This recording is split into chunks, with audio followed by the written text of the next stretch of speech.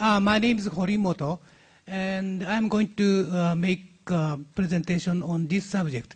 And then probably I briefly touched upon this historical development of the relationship between the two countries, and at the same time, recent development, particularly from this new government in Japan, which Abe lead, and what he is thinking about the bilateral relations and so on.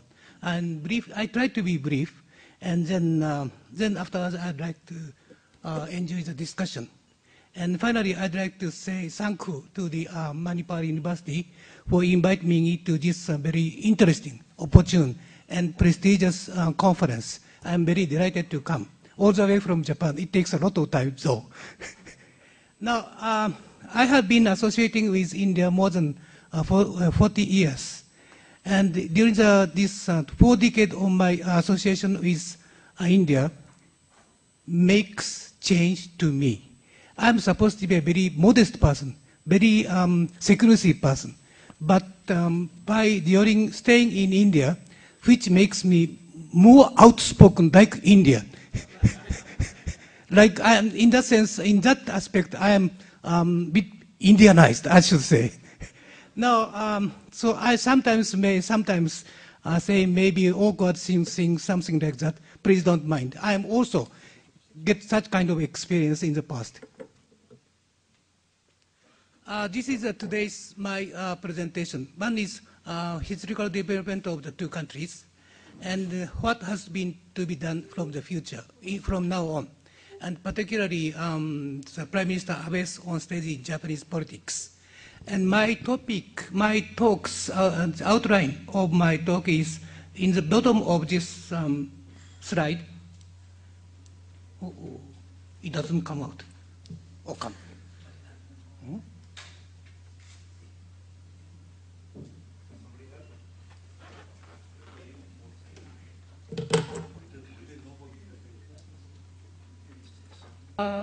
My talk is mainly this excerpt of this book, the Indo-Japan Relations in Emerging Asia, published recently from the Manohar.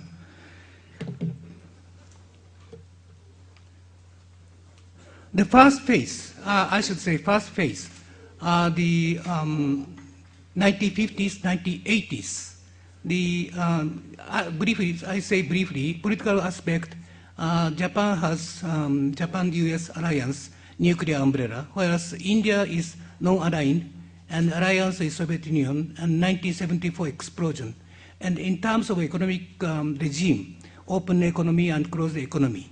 So this relationship during this period could be called as friendly but incompatible, and which will signify the very infrequent mutual visit at the level of Prime Minister. From Japan to India, Ikeda was the 1961, and second one was Prime Minister Nakasone. He has visited after 23 years. And India to Japan, Mrs. Indira Gandhi came to Japan 1969, and then Mrs. Indira Gandhi again 82. In such a way, relationship between the two countries are very, very friendly, but not so in good terms. And then taking this situation, particularly during the Cold War period, there is kind of narratives prevailing in Japan. Particular one is Professor Sato's remarks. Japan's policy to India. It's, put it very simple way, derivative. What I mean to say by derivative is meaning of India for Japan could be understood in relation to China, Korean Peninsula, and Southeast Asian countries. Indo-Japan relations have been characterized by derivative natures. Pejoratively speaking, one side of Japan's policy is expediency. Japan copes with others by its own convenience rather than others' standpoint. Others means India's standpoint. This is one narrative, and probably what he said in his remarks will probably very correct. And second one is Dr. Satri Mai. He is the director, at the moment, director of East-West Center, Washington. And he said, Japan was undoubtedly influenced by US policies and consequently reduced its own ties to India. The India in turn responded by basically writing off Japan as an American surrogate in Asia. And Japan's close relations with the United States and latter's troubled relations with India have strongly shaped Japan-India encounter, a theme that persists to this day. And he was mentioning that Japan is a kind of the player of United States in Asia. And there is a very interesting phenomenon taking place. And no one, not all of them know very well the bottom line.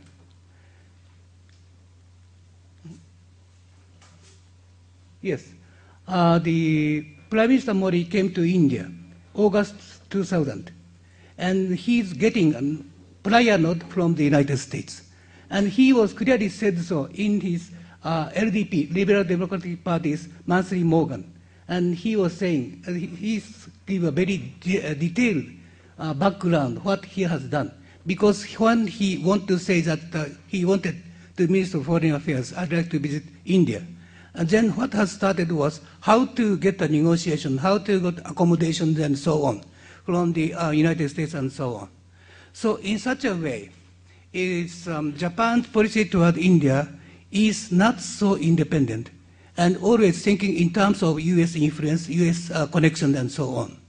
And probably this comment, these two narratives will be a correct one, but I should say this one. This is the first phase, and now 1990s onward, the second phase has started. I mean to say, these discourses, these discourses not applicable now. Around 2005, metamorphosis occurred with dovetailling perception and interest. And then there may be some basic factors, a few historical baggages, geographic distances, and no threat perception mutually, and then democracy.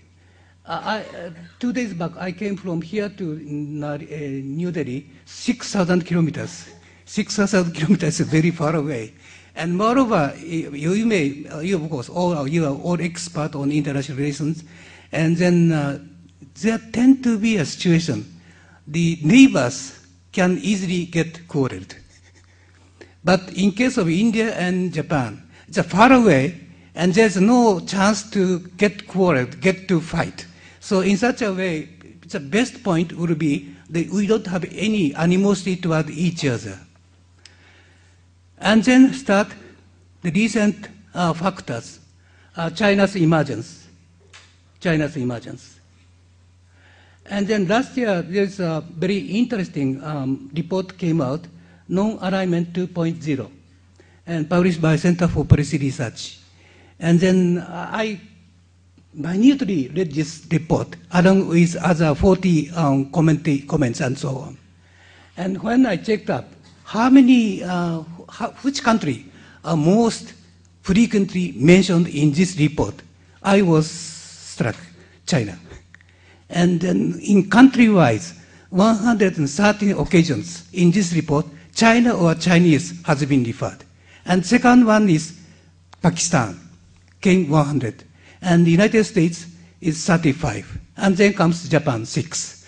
So in such a way, how this India's perception throughout surrounding countries is molded. So number one is China's emergence. This is for both Japan and India also. This is a kind of big threat, big challenge, how to cope with a new situation arising in the Asian region. And the second one, particularly for in Japan, there is an anti-Japan upheavals in China, 2004 to 2005. These are the photos taking place in China mainland. And then this situation, these happenings, made Japanese quite very fearful about what is happening in China. And traditionally speaking, this Japanese has a very kind of close affinity toward China.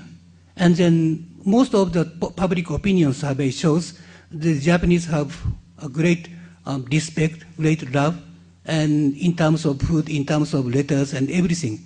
But because of this incident, the Japanese impressions, perceptions towards suddenly go down. And then this anti-Japanese upheavals, not only this time, after this 2004 to 5, there are several such occasions occurred. And this makes pucker the Japanese feeling toward China. And even these days, public opinion survey is showing very, very low perceptions toward China. And the second factor is this one, risk diversification for Japan. This is the main Japanese investment, main Japanese trade with other countries are China. And then the United States has been overtaken by China. And then most of the big companies, any commercial firms, just going to bandwagoning to China. But these upheavals has changed Japanese entrepreneurs' mindset to other way around.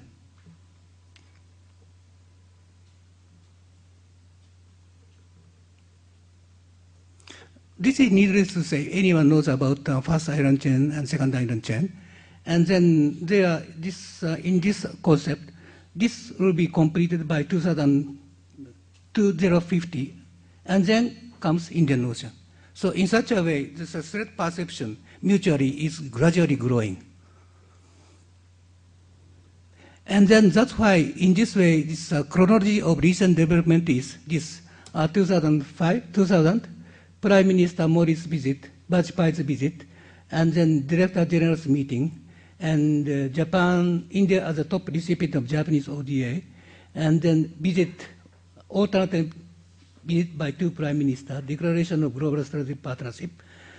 Japan has decipherated India and Pakistan. This is very important from the Japanese perspective.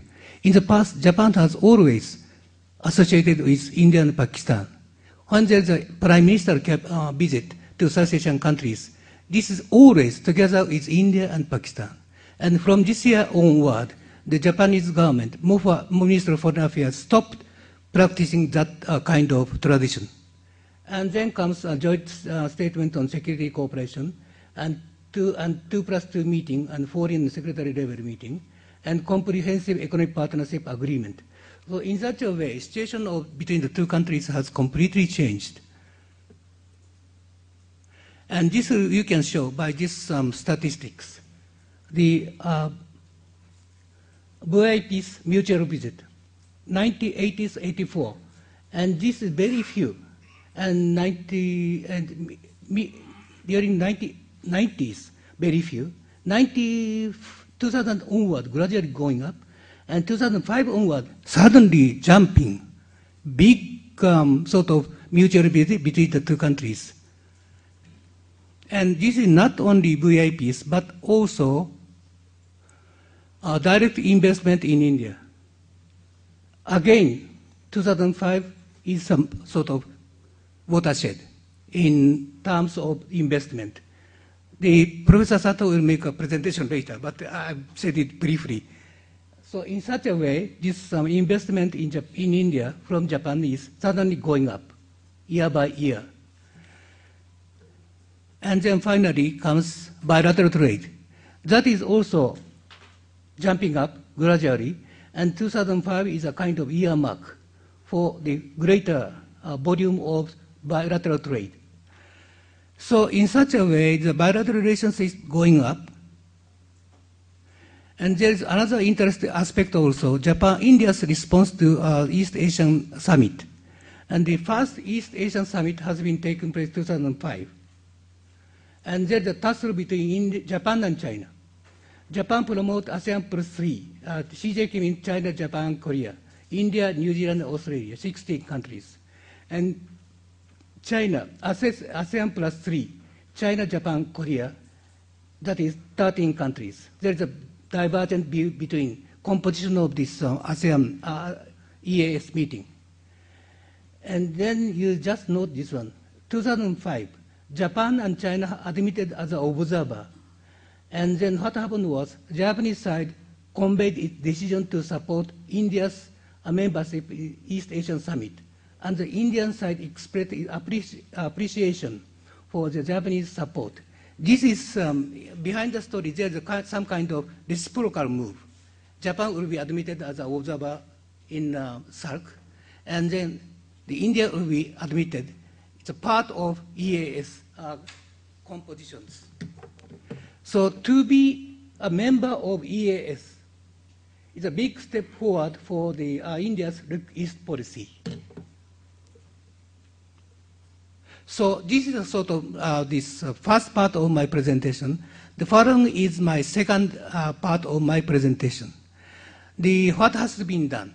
And let me first check up what has happened in past 2 years. The imperial visit to India started November 30th till December. And then Emperor this is the second time for himself. He has been visited India, New Delhi, 2006, December 1960s. And he laid a foundation stone at the IIC, India International Center. And when you go to the main entrance of IIC, just below this, just before the door of the entrance, you see the plaque. It is mentioned, Princess Akihito-san and so on, laid a foundation stone in this building. This you can see. So this is the second visit for him to come India.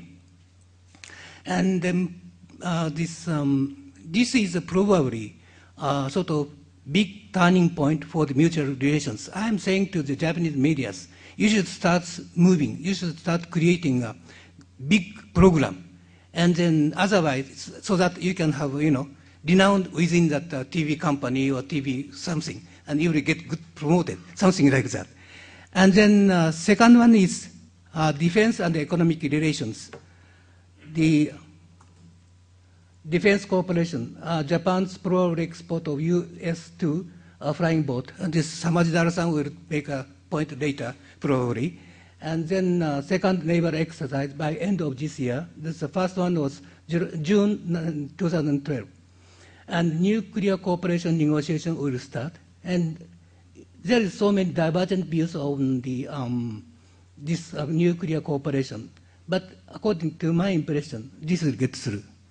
But in order to show the Japanese people at large, government tried to specify what has happened in Fukushima and others. It takes a little bit time, but in the end, I am sure that the government, particularly Abe government, is going to proceed with this idea.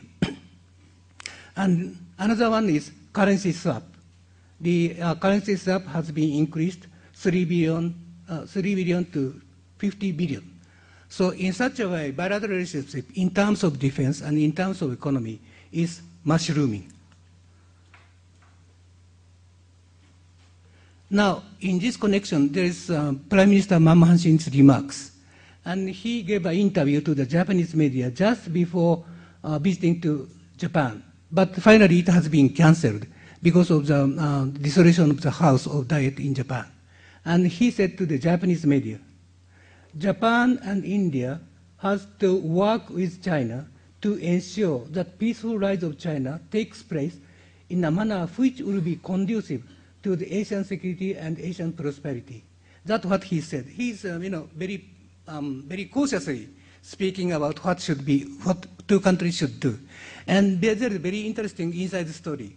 Prime Minister Manmohan Singh came to Japan 2010. And then at that time, Prime Minister of Japan was Prime Minister Kam.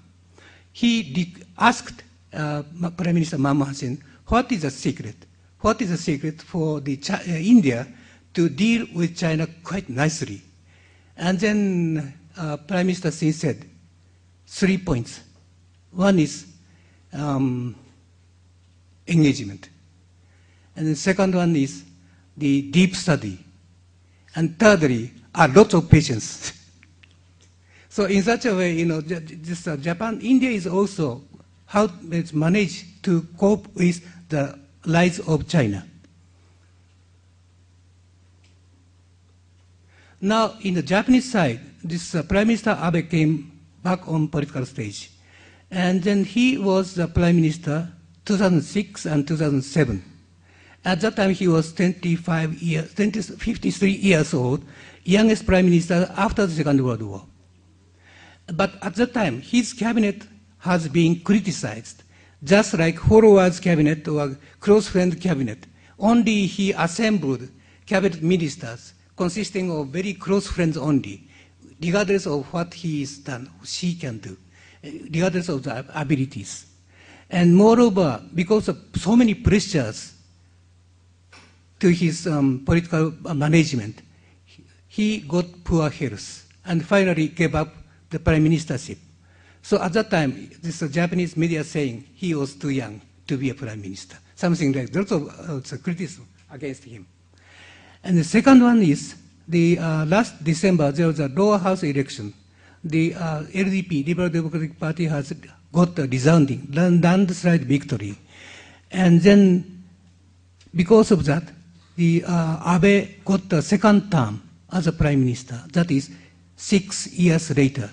And the second statesman to hold prime ministership is first occasion. And I am saying that, in almost all the countries, with a lapse of 6 years is a big time and not easily to become a prime minister again. But Abe's case, he has experienced the prime ministership and lots of experiences. And then because of the second term as a prime minister, he has doing quite well. Like Abe,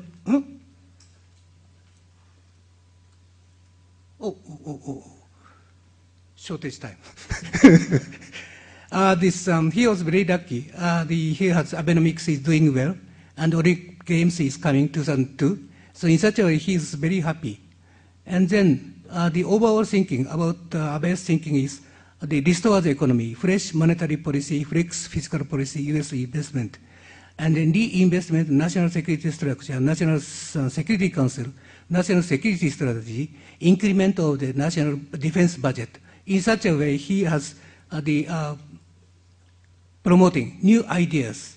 This is done at the Hudson Institute, September 25. I was thinking, particularly in India. India as a really important country, it is no longer Japan-India relationship will outdo Japan-US, Japan-China within 10 years. And this is what he said in his book. And then at the moment he had this idea for a new Asian alliance of democracy as a counterweight to growing China's influence in the field of economics and military powers, and gaining the crucial partnership in Asia, that is India. This is just, sorry to spend some more time. This is a kind of intermission. I just, my talk will be sometimes get bored, so I just play the intermission. At the moment, Abe's approval rate is 70%. This approval rate is not going down. Rather, it is growing up. But all what he is doing is not necessarily supported. And mainly, his support is toward the economic policy, and partly foreign policy. And particularly, Indian policy will be okay. But there is very interesting animation movie, Wind Rises, Kaze Tachinu. This has been published this July, a Japanese animated historical fantasy film. Hayao Miyazaki, this person.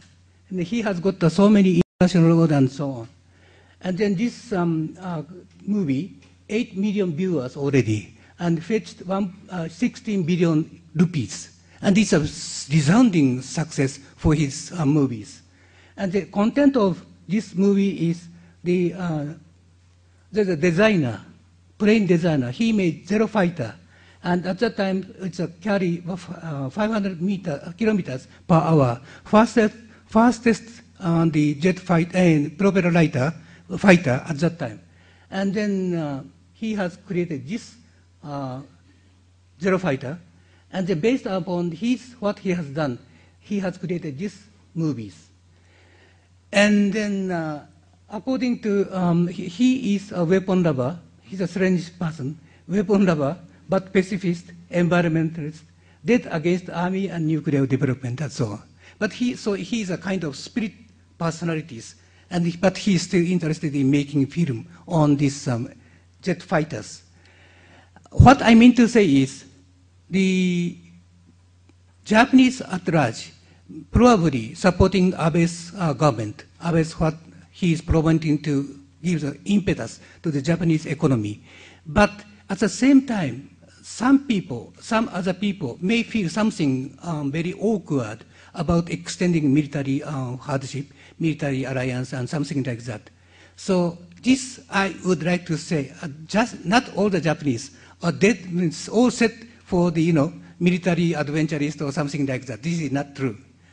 Now, coming to the final point, I mean to say, go beyond the bilateral relationship, and I mean to say for the public property and public good, and two countries as the major powers of Asia. And I am sure that the relationship between two countries will grow more and more. This is definite, quite definite for the time being, but maybe 10 years or 15 years, something like that. After that, India may grow much larger. Then at that moment, India will not require Japan's existence. I don't know. Now would be the opportune time for Japan and India to look forward to future, to consider their bilateral relationship as a public property and not simply to promote bilateral benefits as a private property, but public property which would render service. And for creating some kind of institutional mechanism, institutionalizing a security mechanism, something like regional security mechanism for Asia's prosperity, peace, and stability. And more concretely, strategic cooperation between Japan and India should be so oriented as to create an Asian environment in which, this is important, in which China would find it difficult to become a hegemon and would instead accept cooperation for regional framework. This is what I mean to say. I want to say most in my presentation. And then something like, I cut it other part. So, thank you very much.